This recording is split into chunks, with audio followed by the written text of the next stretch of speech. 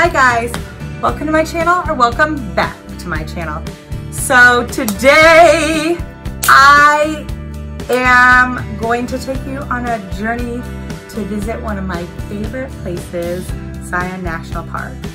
I wasn't even gonna film a video intro because I've been working to find, a way to talk less, show you more. But I just wanted you to see the pure, joy that Zion National Park brings to me. This is my second time.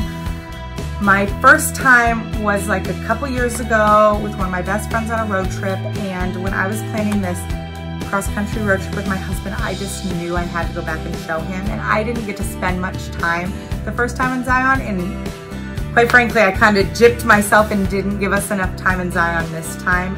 I would highly recommend you give yourself at least a couple days in Zion National Park if you are going to add it to any trip, because there's just so much to see. There's a part you can drive through with your car, and there's a part that only a bus can go through. Anyway, hopefully you've been following along on this road trip series on my channel. There's so many beautiful places in the United States with these national parks that I never would have dreamed would just fill me with such peace and joy just by their sheer beauty. And I never thought I'd find myself hiking. Look at my nails, look at my hair. Do I look like the kind of girl that's a hiker? No. I've never thought I would be so excited that my husband agreed to go on a cross-country road trip where the majority of what I wanted to do was hike. So yeah, part of what I wanted to do when I started this channel was share those type of things with you. I wanted to share my love of travel and the things I never dreamed possible, and the things that I never would have thought I would like to do out there in the world, and how travel has pushed me outside my comfort zone so much in the past couple years, and really helped me grow as a person, both mentally and emotionally and spiritually. And I just want to share that with the world.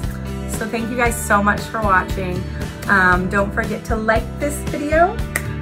Subscribe to my, I'm hitting red. I'm acting like there's a button down there. Subscribe to my channel, the button down below, you know where it is. And make sure you follow along for the rest of this series, because there's a really special one coming up, where, there might be some ghosts and whatnot.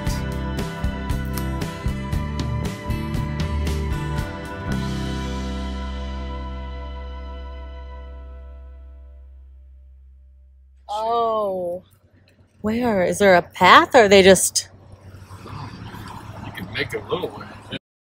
You could. This is footage after we just had a 2-hour drive from Page, Arizona. You can go check out all of that in the previous vlogs of the road trip series.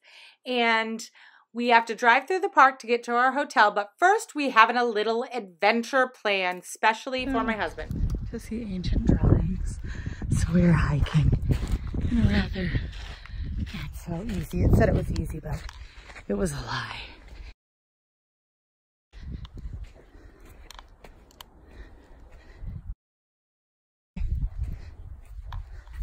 Do you see the path yet? What? So here's a little story time about this godforsaken hike where we got lost. So my husband is really into ancient aliens. So I had found online a hike that was supposed to be less than a quarter of a mile and just merely what seemed like down a bank to see some cave drawings. So I thought, oh, on our way in, we can just stop real quick, see it for him. I really want this for him. He's done so much for me on this trip. If it was up to him, though, he likes to just get to the hotel first before we do anything. But I'm like, oh, it'll be easy. Mind you, I'm in flip-flops and an itty-bitty dress that's comfy for traveling, not hiking gear. We did not bring any water. Well, so we put the coordinates in the map, get to the nearest parking area, and get out and start. And we think we're just going to follow. Well, we have no service, nothing. The coordinates aren't working any further than that on the phone. We can't get back to the page because there's no internet. So I'm just like remembering from my head. We know we're in the vicinity and we get lost. I have to climb up with my fancy camera in an itty bitty dress and flip-flops up and down and around. And I don't think we're ever going to make it out. We have no water. It is like 98 degrees.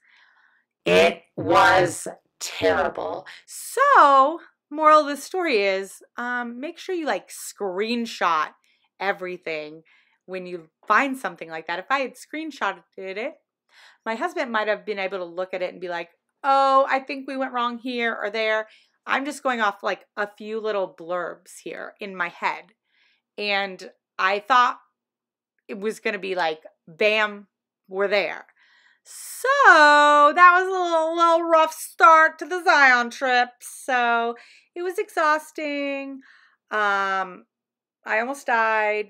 I had to climb down and up some areas that it wasn't really safe in flip-flops. But I just kept trekking on instead of turning around because I really wanted us to find it. We didn't. So yeah, my husband was none too excited, as you can tell from that last picture.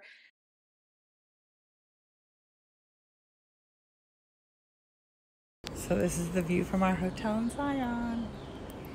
That's her little sitting patio where I'm gonna get some photos downloaded finally. I mean, look.